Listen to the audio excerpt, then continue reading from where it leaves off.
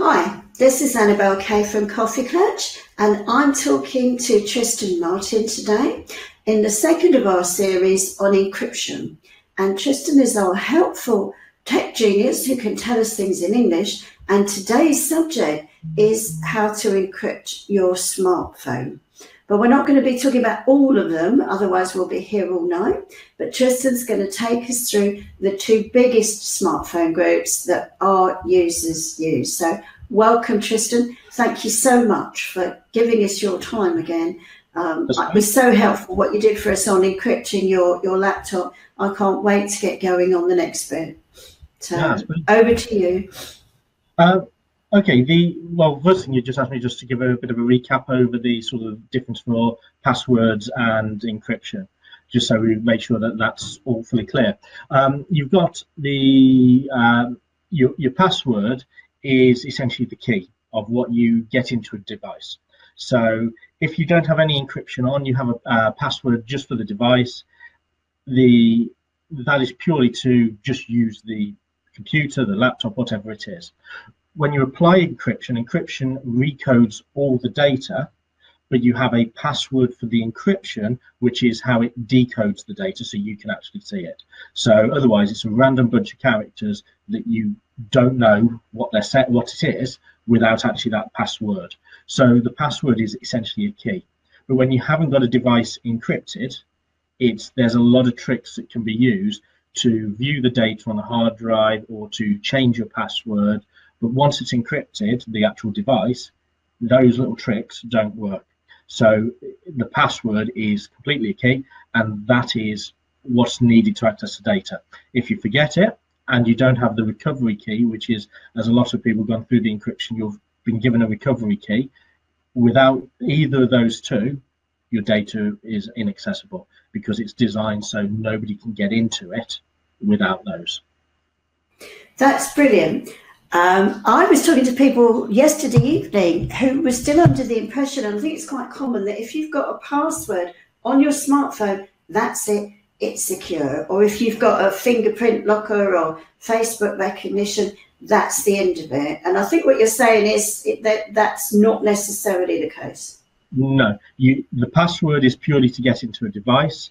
If the hard drive is not encrypted, so this is really computers that I'm focused on at the moment with it, because phones are slightly different. But with purely with the computer, if Windows is the administrator of, or the Mac OS is the administrator of the actual equipment inside the computer. So your hard drive, which stores all your data, is under the control of whichever OS you've booted up from.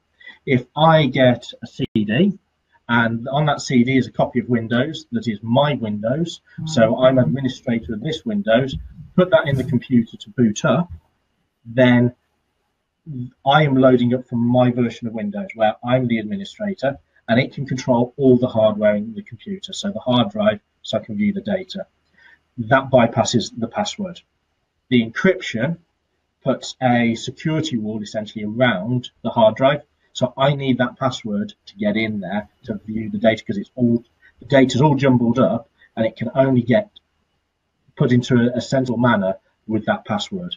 So that's where that's what the security does. That's what the encryption does. It means that I can't take that hard drive and put it into something else that I've got control over it without that password.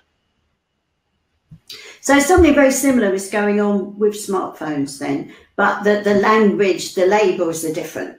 But something very similar is going on. I'm glad we cleared that up. So what is the #1 most popular smartphone in our groups? Because we were surveying it, and what came out top as the most commonly used? The one that came out the top most commonly used is the iPhone, which is fantastic because it makes a lot of lives really easy. Because I have had to sort of track through with some of the definitions between some of the other manufacturers with the Android phones, but the iPhone was the one that came out the top of the poll that you did, which with the iPhone, it is really simple. When you set up your iPhone, you set up a passcode with it. As soon as the passcode is there, your phone is encrypted. So the encryption is all done on the device. So with your iPhone, you've got all the memory and everything in that is encrypted. You can't take the chips out and read the data on them. You need that passcode. Everything is locked to the device, so there's no removable memory, so there's no SD cards that you can take out. Everything's inside here, which gives a lot of advantages, but also potentially a lot of risk. So the advantages are that it's encrypted. You can lose this phone, I could lose this phone, and no one can get into it because of my passcode on there. They would have to know what my passcode is. So the data is completely safe, and as saying that you don't need to report it as a data breach if it's encrypted, because no one else can get access to it. The downside to that is all of your data, if you've taken photos on your phone, they only exist on your phone unless you use other tools that allow them to be synchronized off. So Dropbox, OneDrive, they allow, iCloud, they allow you to synchronize your photos using certain cloud storage. So the OneDrive, SharePoint, again, all those different software allows you to access data on your phone, but also update it on the cloud. Otherwise, if your phone just stopped working, you can't get any of your photos or any of your data back off it unless it's stored somewhere else as well. But the important thing for your phone is if it's lost, no one else can get into it, because if you've got it unlocked, then you've got immediate access to your emails, to whatever documents you've stored on there, and anybody can view that. So a good example of that was I was a teacher for 10 years, so since 2006, 2007, up to Easter last year, I was a secondary school teacher. I had all my school emails on my phone because as a teacher, you're expected to respond at all hours of the day. You are all over the place to be able to deal with that. Now, those emails would contain information about the children because you'd have heads of years, heads of houses, heads of departments, yourselves all talking about what you need to with the students to make sure that they're going to achieve the best. If I didn't have a passcode on my phone and it was lost, those emails, by just tapping on the mail app, anybody could read. But by having a passcode on the front, no one can get into the phone. And because no one can get into the phone, it's all encrypted, there's no way for them to get the data off. So it keeps it completely safe. So out of pure simplicity, the iPhone just makes it so simple because there's no removable memory. Everything's all within the one box. It's all encrypted as soon as you set that passcode.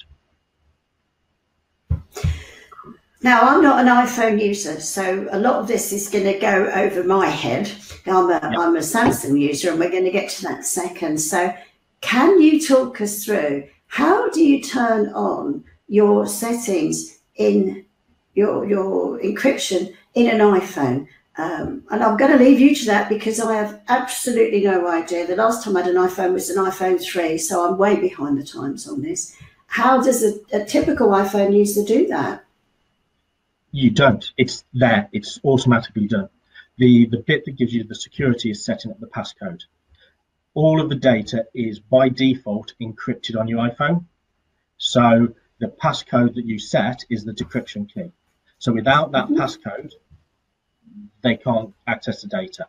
So there's no ways in to you can't remove the chip and read the ones and zeros. So if you were, if someone was trying to forensically investigate your iPhone and was actually removing one of the memory chips to read all the ones and zeros, they would not get any sensible data. There is nothing they can get from it. You need to make sure you're using a strong passcode. Obviously, with the later iPhones, we've moved on to facial recognition or fingerprint recognition, but it's that which nobody else will be able to do. The passcode is the bit that needs to be really strong. So don't pick 1, 2, 3, 4 or 1, 2, 3, 4, 5, 6. Don't pick something that simple because people will try it. What you want to do is make sure that it's a unique combination. Preferably, you get 2 choices. You can either have, actually, I think you have 3. You might be able to use a password. You can either use a 4-digit PIN or a 6-digit PIN. So don't go for the 4. It's very simple. There are essentially 9,999 combinations, so just under 10,000 combinations. Try and go for the 6-digit PIN. It makes it a bit more secure. Make sure you've got your phone linked to iCloud. so with your Apple account, which you tend to have to do anyhow, but also make sure you're familiar with the Find My Phone feature, because the Find My Phone, you can go into it and remotely wipe your phone. So you can choose a setting there. So if your phone's lost or stolen, nobody's going to get into it within a space of an hour if you've got a decent, strong PIN on there. That gives you time to get to a computer, to log into to iCloud, to log in with your Apple ID and password, and in there you can look where the phone is. You can look where you can look at all the other things it's got on it. So phone is. You can look at you can put up a message on there if it was a lost phone. You can get straight on and you can tell it to wipe. So that will go through the internet, through the 4G signal, and the phone will just wipe the data off it. So it gives you that extra bit of security. But you want to do that on the quicker side. Make sure that obviously you tell the carrier, so whoever you've got your contract with, that the phone's been lost or stolen. There will be something I'll mention at the end about that, so they can also block the phone. All of those things. So can I just back up the tree, because that's a lot to take on board at once. So iPhones are encrypted as soon as you turn them on and give them a password of some description. Yeah. Is that what you're saying? Yeah. But you're also advocating that you have a Find My Phone and Wipe My Phone thing set up. Yeah. Does that come inside the iPhone software and you just turn it on, or is that something you have to add to it? It's completely on by default. It's as soon as when you set up your phone, you have to have an Apple account. So you have an Apple ID, which is your email address. You have your password that you set there. And that's the one that you use when you buy stuff off the App Store and things like that. You go to the web browser, so onto your computer or on another phone, you log in, and you log in with that Apple ID. You can then control your phone from a distance, as in you can lock it, you can make it make a loud noise, you can see where it is if it's got the GPS signal, and you can order it to be wiped. Realistically, having the PIN on there, people aren't going to get access. Having the Find My Phone feature just gives you a little bit of extra assurance that you know you're forcing things to be wiped, which just gives you that little bit more confidence of actually, yes, the data's being wiped off there. What you tend to find is someone who's stolen a phone, they're not going to just sit there and try and go through the PIN to try and get access. After maybe they'll try a few attempts, but otherwise, even with a 4-digit PIN, there's 10,000 combinations, and they've got to be manually typed in each one of those combinations. They're going to wipe the phone to try and reuse it or sell it on to somebody else. And that's where you inform your mobile carrier, so the company you have your contract with, so they can block the phone, so they can just completely disable it, so no one can ever get use of it. But the data is encrypted as soon as you've entered that passcode. So if I've got customer data on an iPhone, and the phone's lost or stolen, do I need to report that as a data breach to the ICO? Because obviously one thing we're all quite capable of is losing our phone. Yeah. And I'm quite shocked about how much customer data is actually on my phone, because I access this through an app and that through an app and that through an app. And before you know it, I think I've got more information on my phone than the astronauts took to the moon and back. You know, it's a massive amount. So if I've got a smartphone, an iPhone, and I lose it, have I had a data breach because it's encrypted? It's encrypted. So the bit with the ICO is they have not said you have to encrypt your technology.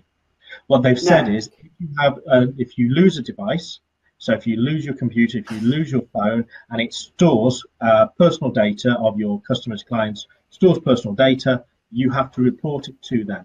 They will, depending upon the level of damage that can be done from that information, will be whether or not you need to report it as a breach to all your customers, whether there might be a fine or anything like that, an investigation or anything like those. What the ICO really want you to do is to make sure you're using readily available features to make sure that you are doing your best to keep the devices secure. technically speaking, someone could take an iPhone and sit there and try 10,000 combinations to get in, and they might get in after 5,000, after the 5,000th try to get into it. Now, the thing that's going to cause them disruption is every 4 or 5 sort of mistakes, the phone will lock itself for about 15 minutes. So they won't be able to do anything for 15 minutes. So the amount of time it's going to take them to try and get into it, it's not worth it. They're not going to do it. But, you know, encryption is not perfect. There's a way into it, because you've got to get into it to use it. So you have a password for encryption. The ICO understand there is a password to get in. If they can get that password on your phone or whatever, they're going to get into the data. But have you done the best you can do to secure the data?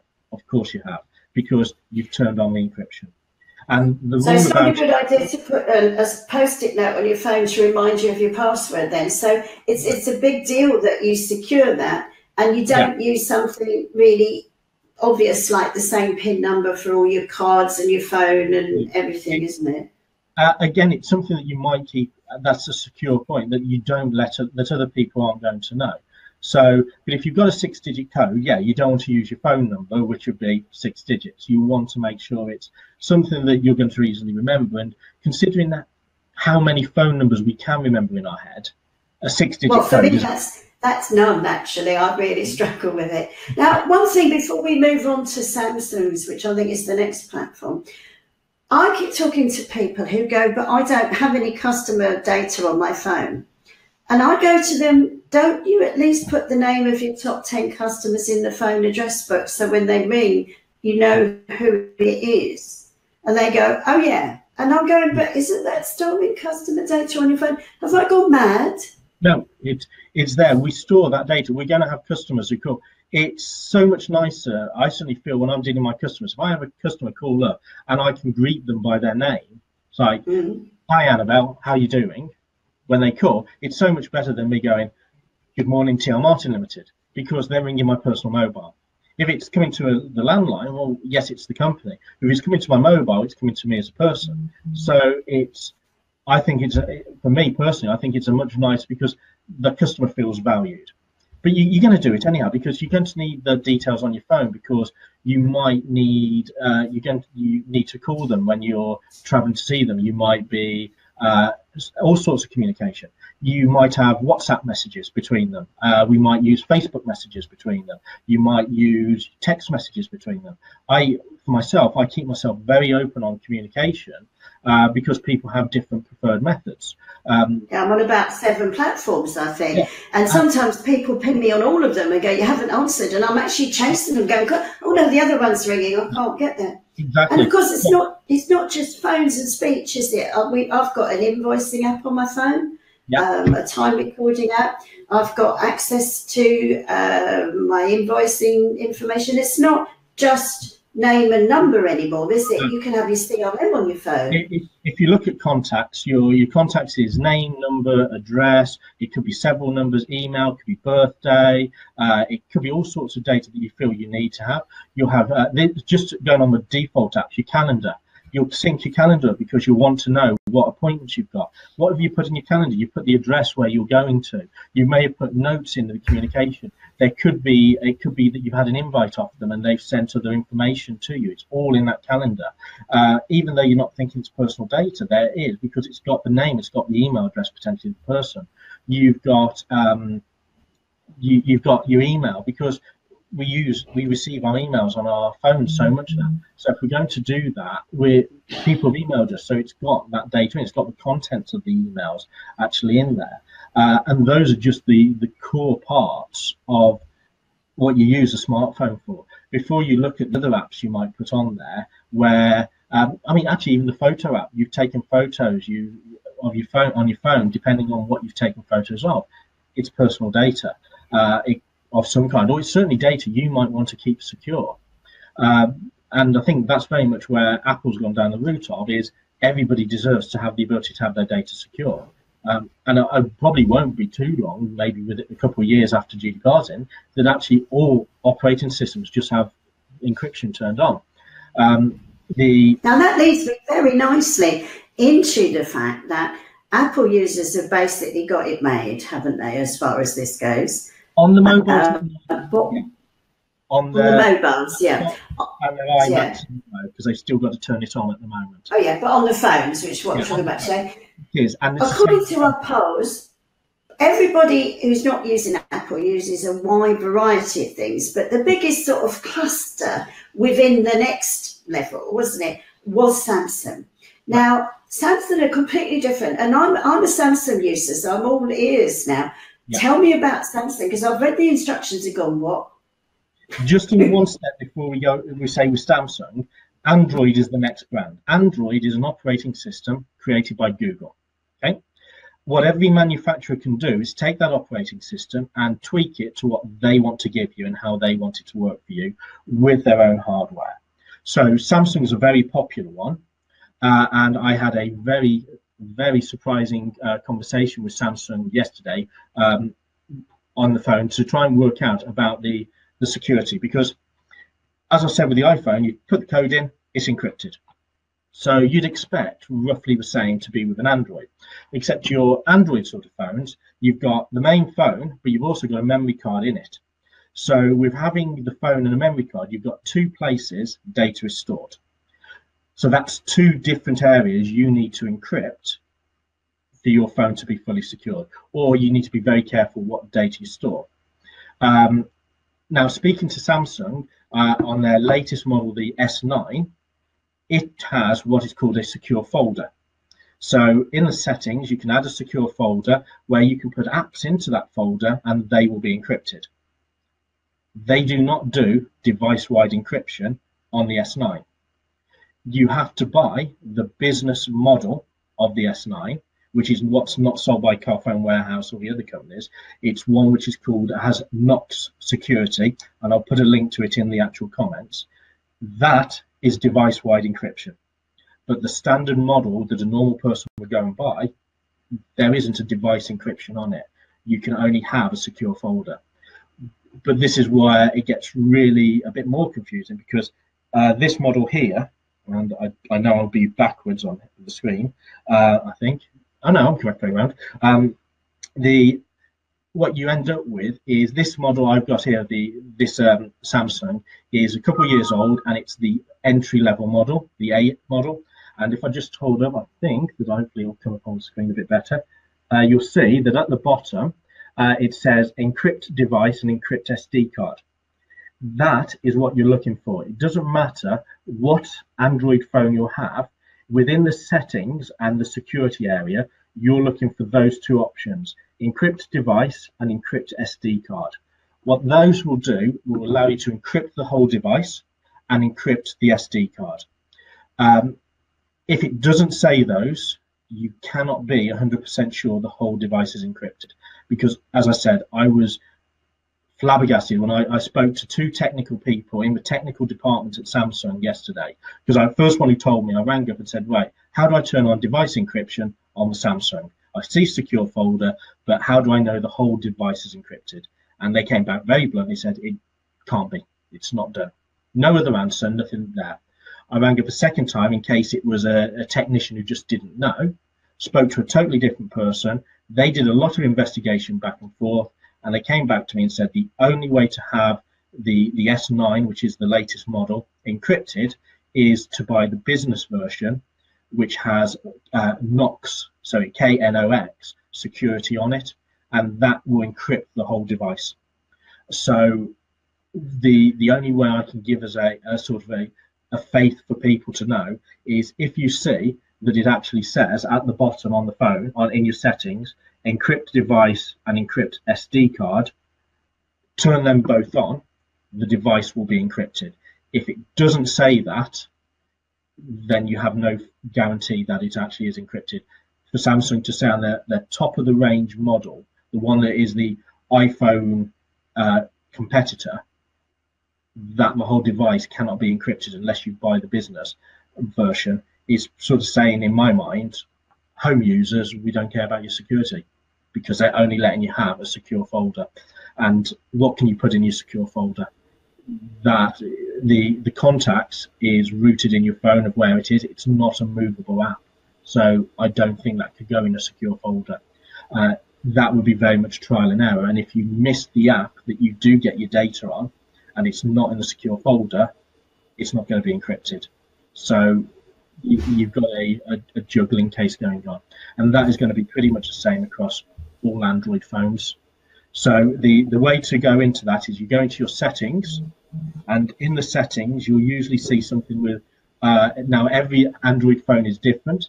Even within the same manufacturer it can be different, but you're looking at the lock screen or the security settings. Those are the two areas. Often they combine it together. So usually what you've got is well, hide my phone. There we go. You usually have in your settings the lock screen and security, or you'll have something similar. So you're looking for the key term is security.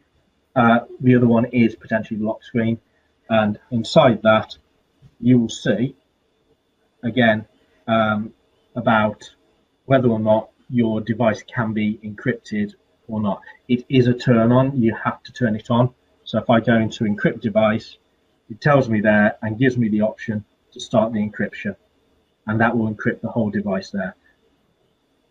And the same for the SD card. They both have to be done separately because your SD card is removable media. So it's classed as one's the device, one's an additional hard drive. So those of you that have done the BitLocker on Windows will have noticed that you will encrypt the hard drive, but if you've got a second hard drive attached, you also have to encrypt that hard drive as well. Now that's really done my head in. So we've got a phone that's as expensive as Apple. Yeah. That doesn't do that. I was very amazed when I spoke to the Samsung technical, because it didn't make sense in my mind, and I wanted some assurance of which way it was, whether or not, because you'd think logically a model that was that sort of price, they're going to do it the same way as iPhone does, which is it's by default encrypted. The bit that's annoyed me personally is the tool to encrypt is built into Google's operating system. So for them to turn it, because that's why it's on the lower model, it's on a lot of Android models out there, but for them to turn it off and say you have to have the business version with the Knox security means they're charging for something that might be better than Google's version, but not necessarily needed anything more than Google's version, but have removed that choice from users. And that is something that's why I spoke to them twice to find out how do I make sure the phone's secure. We've had a few bumps in the roads on our GDPR journey with platforms. You know, I'm not talking about Android phones, but we had a thing with Dropbox originally saying that home-based stuff wasn't going to be secured, and eventually, after a lot of hassle and aggravation, I think they finally announced that every version of Dropbox is going to have the same standards of security. But is this the case for people actually getting back to Samsung and saying, look, I can't use your phone for my business. I can't, if you're not prepared to offer. Why should you only have a 900 quid phone option? Is there another way to go if you don't want to be Apple? You know? The way I recommend it is have a look at the different Android phones out there, and actually, when you're looking at one, don't just buy it online. Go and see one in working, and go, I want to see the security settings. I want to check I can actually turn this on there, because as I say, this model here is the lowest end entry level. I just literally bought it so I could play about with Android. So I could just do bits of support, see what settings you could have in there, because I was going to create some tutorial videos for people. And I very quickly realized that even with Samsung, what they've got on the A model is very different software-wise to what's on the S range and the other ranges that they have out there, and that they don't have that consistency across. But that was the case of that was a cheap end range, and I saw the feature on there, which is why when somebody came to me with, I think it was the S8, and all I saw was a secure folder, that I started looking into it a bit more. And so should we, obviously I'm not going to get rid of my phone today, but we're talking about as the contract comes up for renewal, as your phone needs replacing, This is a key thing to look at. Or is it that bad that I should get rid of my phone today and go, that's it, I'm not using it anymore? What can I do to be responsible, given I haven't got the money for a new phone today? Yeah, the way I'd look at it is, one, complain to Samsung or complain to your phone manufacturer. That's the first thing I'd do, and just keep bombarding them with the call. If we had everybody, let's say in this community, all ring up within the next week and say, how do I turn on device encryption? Because I bought a phone, I'm not what you would classify as that sort of size of business to be buying that business model off you, the business contract. Why can't I do device encryption? It might take the feedback to be able to encrypt the whole device, because it's a software update. The software is built into Google Android. The secure folder, you can make use of that, and you can see what you could have.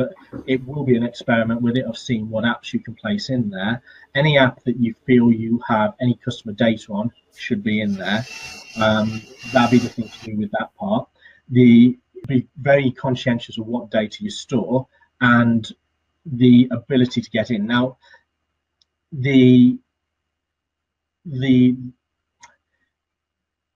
what you've got is, again, there's no law that says you have to encrypt your device. You do have to report a breach if there is a significant breach with it. You have to report it to the ICO. They can make the decision whether it needs to be reported to clients or not. The risk you have with a mobile, and this is the pure technical side of it. When you're dealing with an Android phone, you've got two areas of risk. One is the SD card, because that's a memory card you can take out, you can plug that into any PC, and you can view any of the files on it. We tend to use that for storing pictures, for storing music, for storing those large media files, so we don't store them on the actual phone's internal memory. The phone's internal memory are a bunch of soldered chips on the actual device. So it is very unlikely for someone to be able to go and extract those chips to go and put somewhere else to try and view the ones and zeros. You're looking at forensic investigators there. However, the still technical statement is it's not encrypted. Have a strong passcode on the front will get it secure. The other will get it safe, sorry, as in people can't just get it into your phone, but the data is still not encrypted. There are Google features which are the same as the iPhone one. So there is a similar sort of a Find My Phone one. I saw that in the settings there, just to show. Find My Mobile. This one is set up with the Samsung account, so you can see that at the very top. The Find My Mobile will be linked to a Samsung account. You might find you also have it with the Google account. So start having to play about with some of those features to get yourself comfortable of, okay, my phone, I know it's in my house. Can I actually see on a map by going to Samsung, by going into Google's account, where my phone is? Because you have to have a Google account when you set up your phone. If you log into Google, you can go through the various settings that you've got, the registered devices. That's where you'll start to see your phone. Can you actually see where it is? What options do you have? Typically, again, they've got the ability that you can remotely wipe the device. So if you lose your phone, if it's stolen, there is that high chance that you could go and quickly wipe it. So when you talk to the ICO to say, okay, my phone's been lost, it's contained this data, it wasn't able to be encrypted as a whole. However, within an hour of it being lost to my time, I have remotely wiped it. You're starting to, again, show that conscientious effort. When it comes up to a renewal point, what I would be saying is, don't just go out and blindly buy a phone. Go into a physical store, get the phones where they're in use, so you can actually go and have a look at the settings. Go and make sure that you or ask the question, so you've got the immediate ability to return it. Can I do device-wide encryption? So can I encrypt the whole device? Can I encrypt the SD card? You're not after a secure folder, you're after a device encryption. So that means the whole device is encrypted. And if they say yes, and you get it through the net, anyway, I think you're on mute. Yeah. I've got some questions in the room we need you to address when you've got a minute, Tristan. Yeah. Sorry, I've got the builders in, so I'm muted when I'm not speaking. No, that's fine. But yeah, so that would be the thing I would recommend there. Just note on encryption, if you do have the ability to encrypt your SD card on your phone, the way Google works is you can only decrypt that SD card on your phone. So backups are important for your photos, for anything you have on there, because if you've got an SD card in the phone, it's encrypted by this phone. Only this phone, this particular phone, can decrypt it. I can't take that card out and put it in an identical model and decrypt it. Only this phone can decrypt it. So if this phone stops working, if I drop it, if I smash it, all the data on the SD card is inaccessible. And that's due to how Google have it set up within how they do the encryption. So definitely make sure you've got cloud copies of anything important on your phone if you've encrypted the SD card or the actual phone itself. So that's in there, but that's not too dissimilar with your iPhone, except your iPhone does do a lot of syncing with the cloud itself. Yeah, as you say, there's some questions. I'll just have a look.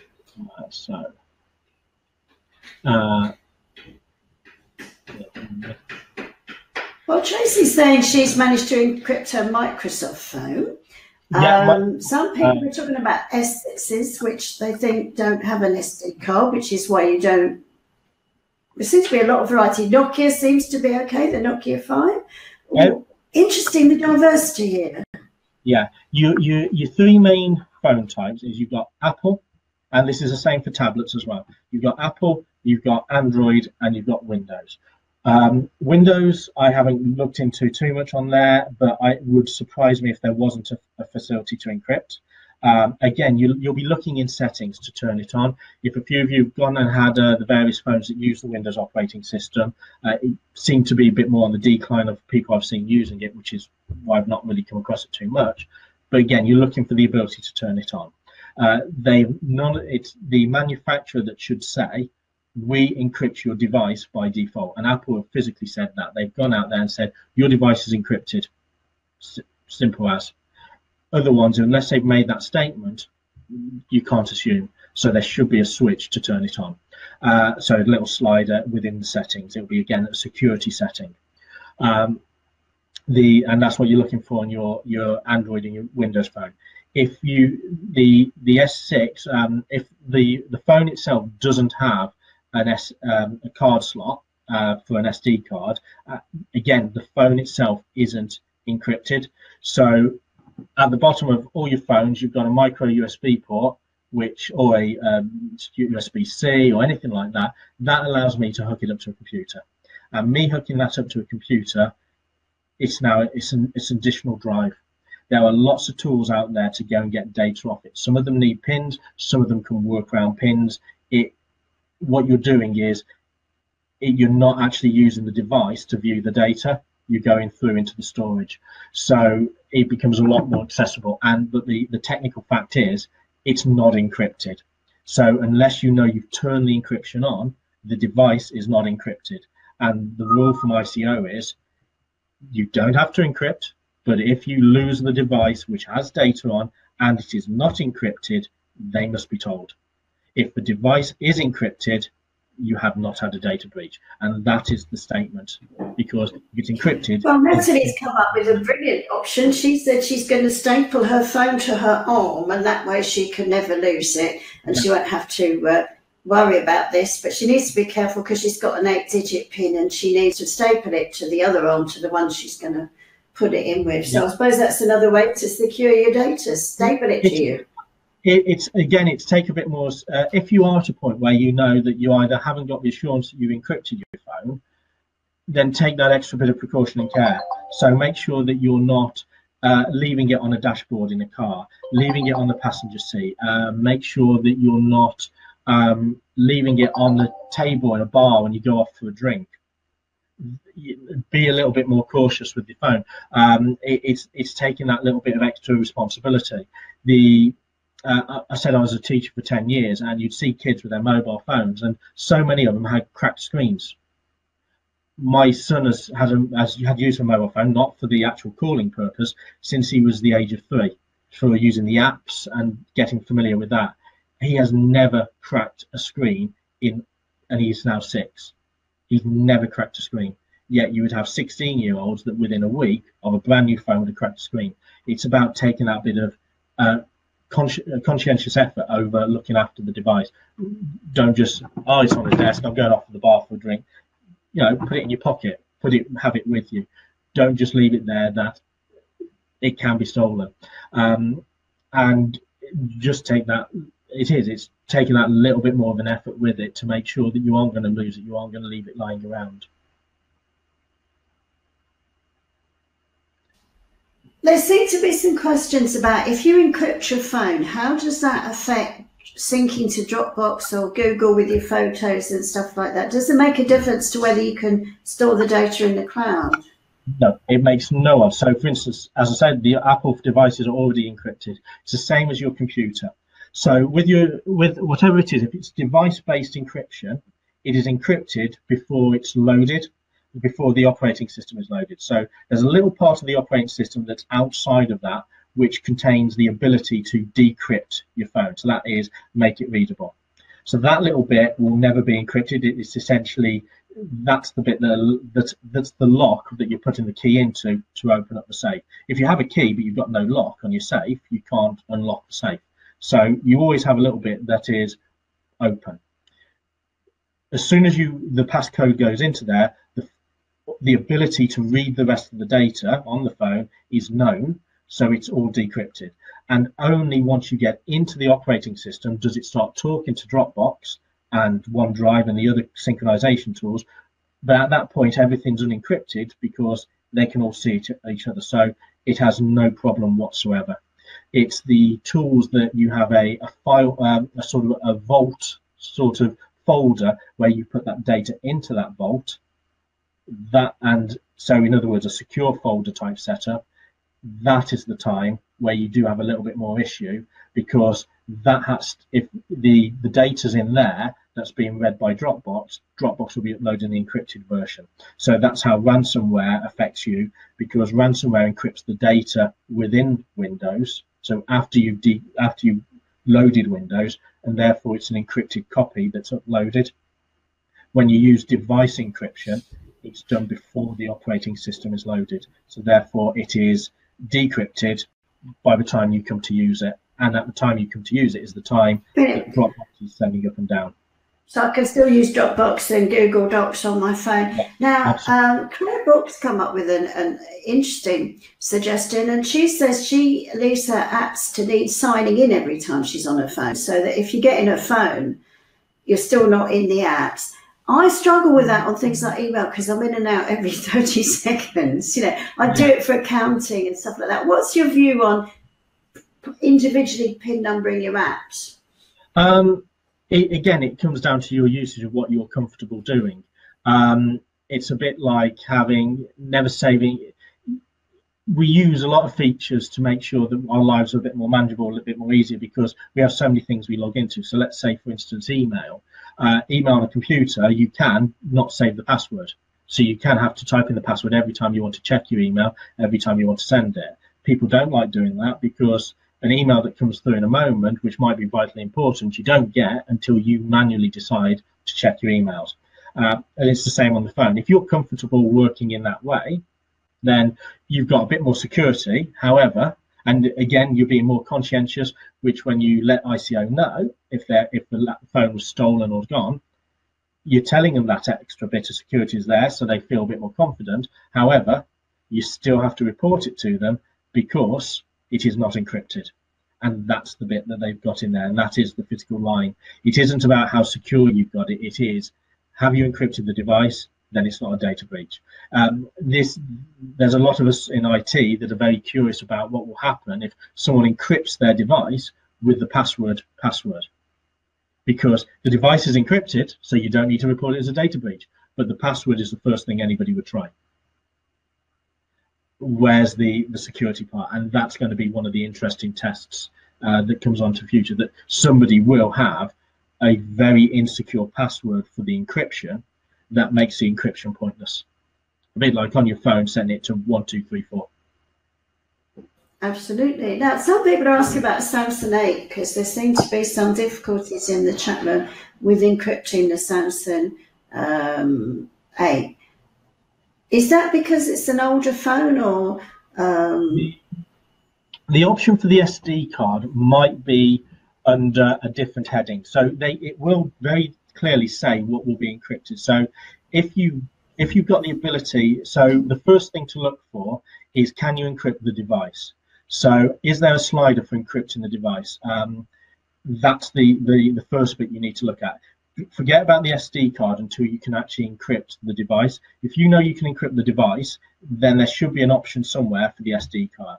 And again, because all Android phones are differently laid out, regardless of whether they're Samsung or LG or various other manufacturers out there, they have slightly different locations. So if you've got the slider that says you can encrypt the device, so this isn't secure folder, this is encrypt device, but you don't see encrypt SD card, have a look in the file management tools, the other settings, the SD tools, the application. Have a look through all your settings to see, but the key term you're looking for is encrypt the SD card. If you don't see that, and when you did the encryption for the device, it didn't say this will include the SD card, then your SD card most likely is not encrypted. You can test it. Turn off the phone, take the SD, put some photos on the SD card, turn off the phone, take it out of the phone, put it into your computer. Can you see those pictures? If you can, it's not encrypted. If you can't, then it's encrypted.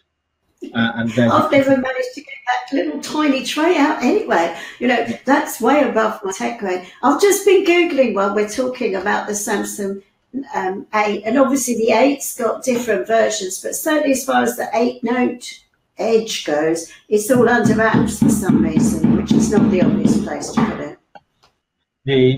So that'll be the thing to look at, is looking at the different tools out there, or different settings out there.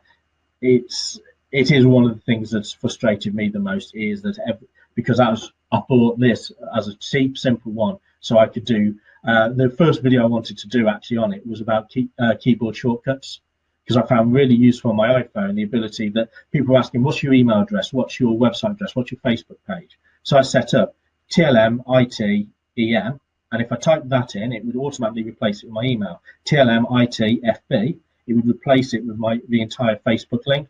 TLM IT www, replace it with the website address.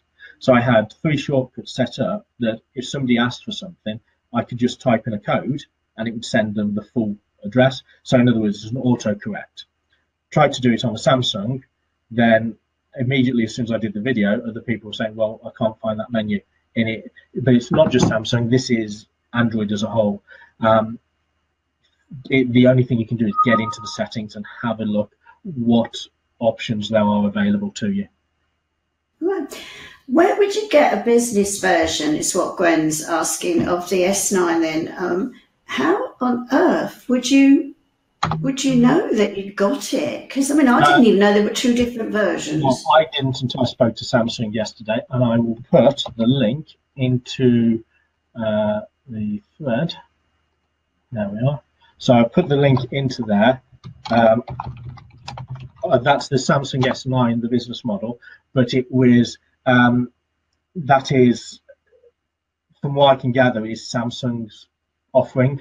So that's direct with Samsung, not through Carphone Warehouse or the other. You'll see on it that it actually says it's Samsung Knox KNOX. It will say it's secured with Knox technology. Obviously, I'm assuming that means Fort Knox with it. I've never seen it widely advertised like that. It is another layer of security that it's adding to it. If you deal with potentially an independent phone provider, so someone who deals with possibly unified communications, so that's the people who might deal with VoIP phones, mobile contracts for business, things like that, they might be able to source those and be resellers for them. They will probably have a good awareness, so you can say, is this particular model the one that has full encryption? They can say yes or no. But your general high street purchase, unless you actually physically see that it's got the option in there, you're going to have to assume the worst, because they're not being forthright about it, and it's not coming out as in, we're just doing this. which is, I have to say, is flabbergasting. It is really strange, because if take away business, as a home user, on my phone, I will have pictures of my child. I will have my personal emails. I'll have my personal communications. I want to know that my personal device is secure. Why wouldn't I want it to be? Because I'm a home user, do I deserve less security? Not at all.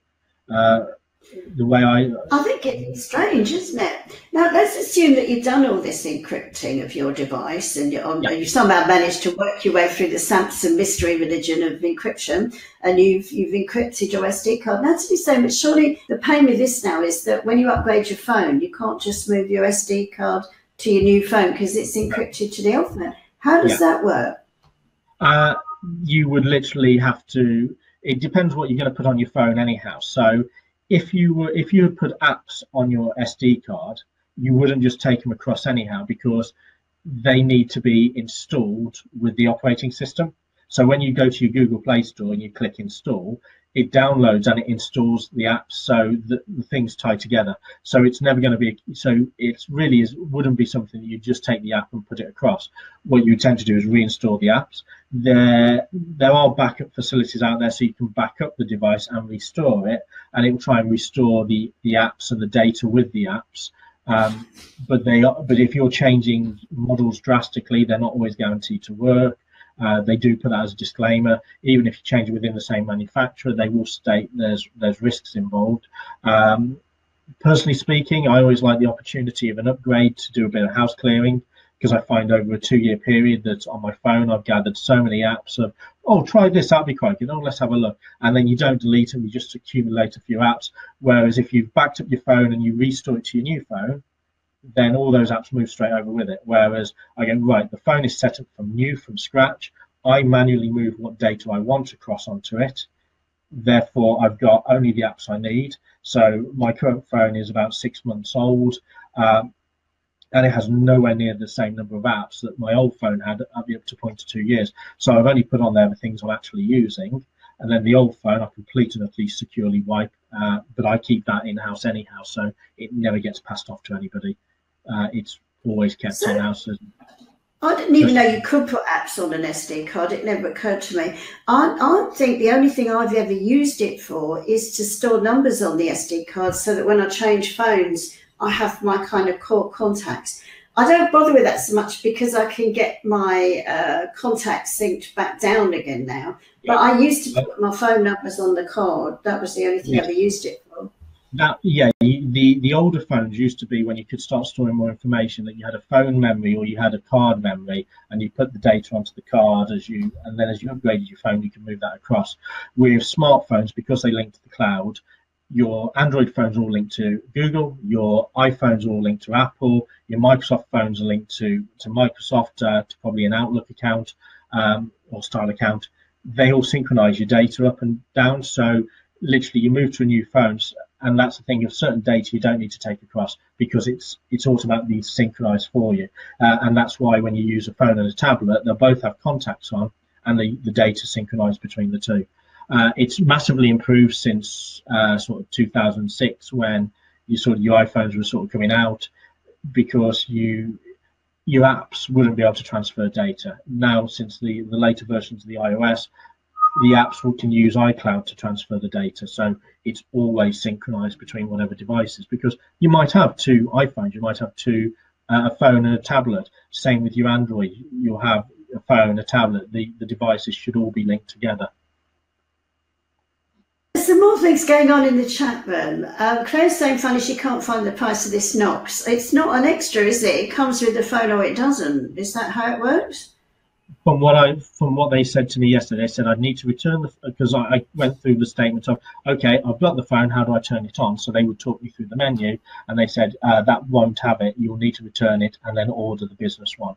So it's not a case of an app or something that goes on it. It's something that they build into their version of the operating system. So it's hard coded in there.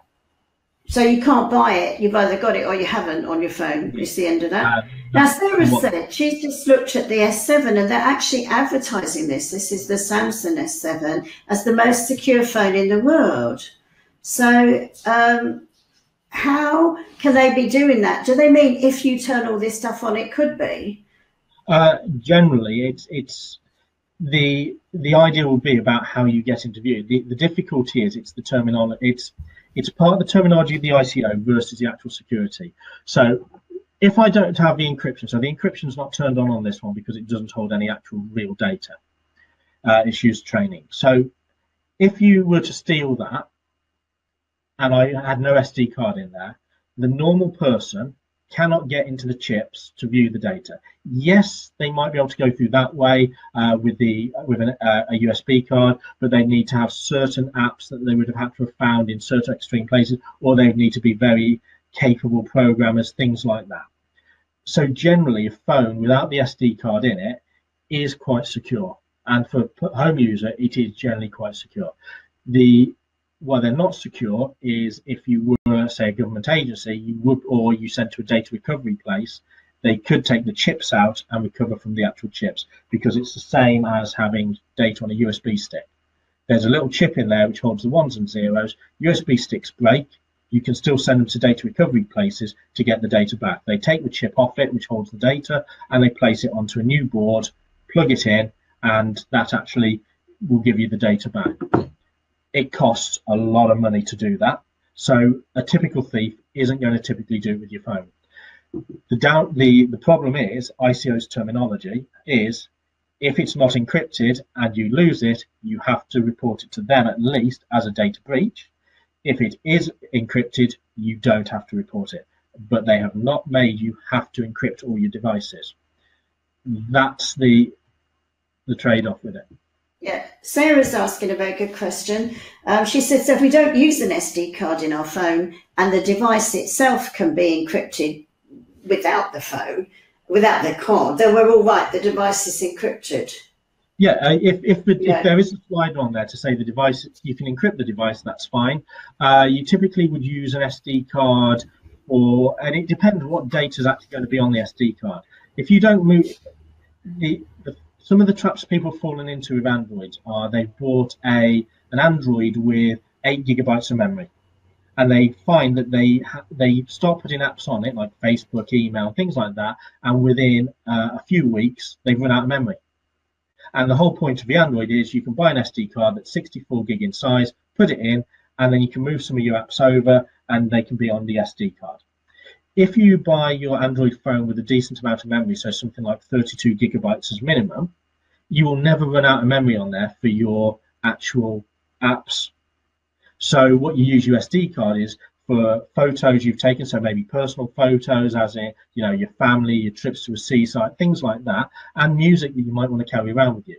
At that point, what data do you have? Well, I've turned on the encryption on my device, and all my business apps are on the actual device. My holiday photos and my music are on the SD card.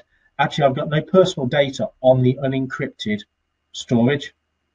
So, but it's about being aware of what you're storing. So if you make sure your business data is purely on your device, that's fine. If it's on the SD card, that would also need to be encrypted. But I think, as you just said, it looks like it might be under the app settings where you can turn on the encryption for the SD card. So if you don't see it under settings, look through some of the others.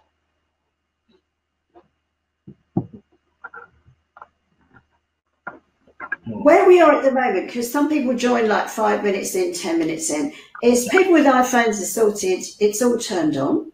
Yeah. People with Androids need to turn it on, and not every Android has got effective encryption. But we're not saying you must therefore get rid of your phone today and buy a more expensive one. What we're saying is when you come up to the end of your contract or when you're looking at renewal, you really need to look at this issue.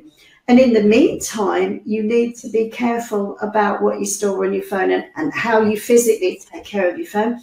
Some people have said they actually had phones stolen from their bag when they had their bag. So we know it's a hazard of theft, isn't it? It is. But we're not saying to people, go out and spend £1,000 on a state-of-the-art phone today, otherwise you've got a problem. You might have to identify it on your data audit at the moment. Cannot completely encrypt phone. We'll review that when phone needs replacing. Yeah, we're not saying you must go out and spend tons of money today, are we? And the phones that don't have the encryption as a device do have what's called a secure folder. I would recommend turning that on and having an experiment with it, purely because that will allow you to limit certain information. Because the thing is, if you've just got names and phone numbers in your address, in your contact list, and that's the bit that can't be encrypted, then where ICO say, well, you've got to report it as a breach, or you've got to be more involved, or there's going to be an investigation, is what damage can be done from it. So the TalkTalk, which was the one that they really wanted to go after, which was a minimal fine, was purely on the basis that the data that was stolen wasn't just a name and address of the customer, wasn't just a username and the password. It was a username, the encrypted password, so they couldn't get in with the password, that's fine. But it also was the name, the address, the telephone number, and the TalkTalk account number. So what you had there was people ringing up claiming, we're from TalkTalk. We can prove to you we're from TalkTalk because we know your name, we know your address, and we know your account number. How would we know that if we weren't from TalkTalk? And then they were talking them into doing things on their computer, which allowed them access. And that was a big breach, and that was dangerous to the users. If it had just been a username and a password that was encrypted, that's not dangerous to the users. So Tristan, we're coming up to the end of our hour now, and you've given us some amazing information. And as usual, the chat room is alive with people who've got very specific questions that if you've got a moment, it would be really brilliant if you'd answer. Because obviously we've got so many people on so many platforms, and we've got people asking, how do I choose? What goes on the SD card? I mean, what's amazing is you have all this technology. And I've discovered I've got very little idea how much of it works, really. I thought I did because I knew I could work it.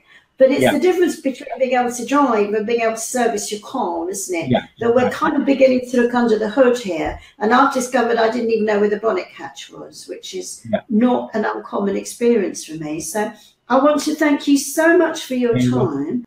Thank you so much, Tristan. Look forward to talking to you again soon. Thank you. Bye. Bye.